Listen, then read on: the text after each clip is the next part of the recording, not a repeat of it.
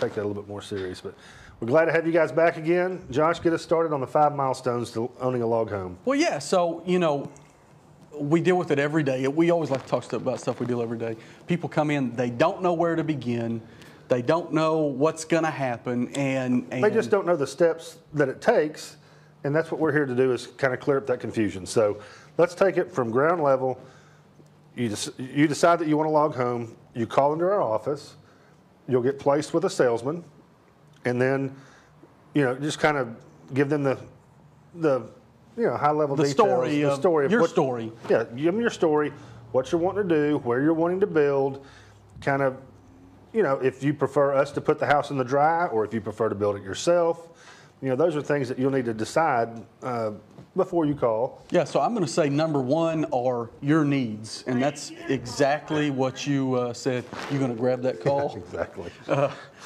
The first thing I'm going to say that you're going to need to come up with are your needs, and that's what Blake talked about. It's what's my family like? What's my family? What are my family situation, living arrangements? What is that going to be? What it is now and what it's going to be, let's say 10 years down the road. Yeah, kids, parents, moving in, moving out, right. Those types of things. All that kind of stuff is going to affect what you build, where you build, right, and I guess how you build it, if you build it yourself or if we build it for you. Right. So, yeah, so needs are first.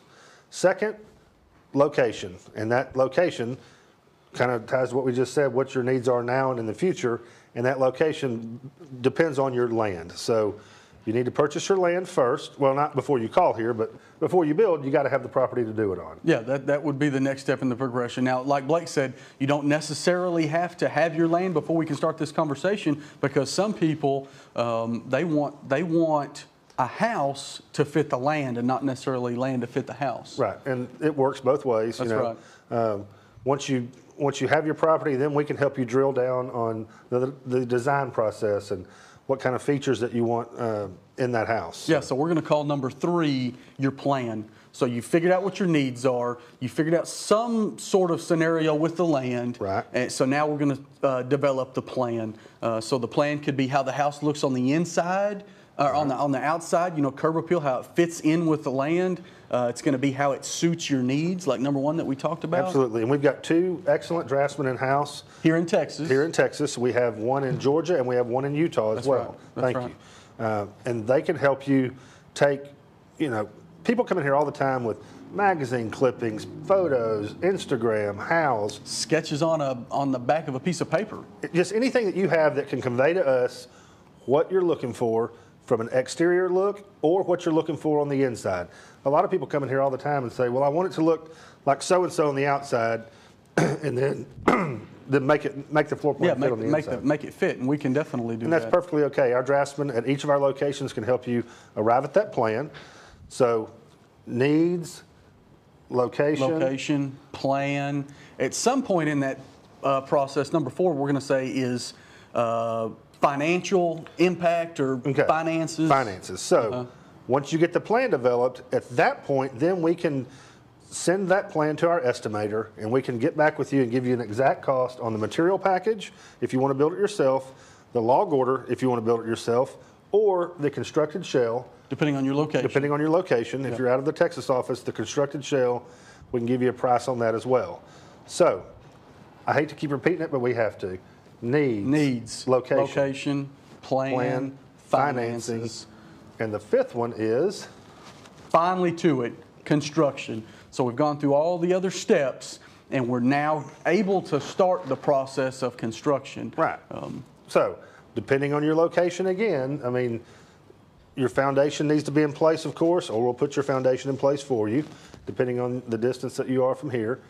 And then that's when the construction starts. Our crew comes out, we put the structure in the dry.